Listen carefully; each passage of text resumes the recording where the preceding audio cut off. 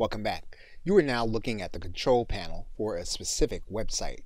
And one of the ways that we can make changes to our HTML files is that we can go inside of the file manager for our website through our cPanel.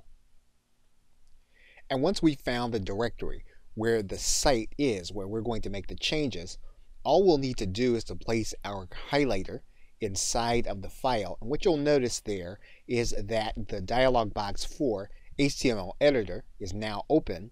All we'll need to do then is click HTML editor. We will then get a dialog box and then we'll click edit. When we do that, we will then see the WYSIWYG code. All we'll need to do then is click this source button in order to see the actual HTML code. And then we can find the appropriate section and make the appropriate changes.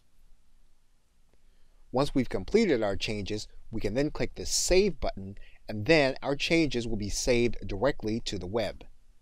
We'll get a message saying our file has been successfully saved, and then we can click the Source button again. That'll bring us back to the WYSIWYG editor. Okay, so with that, thanks, and I will see you in another video.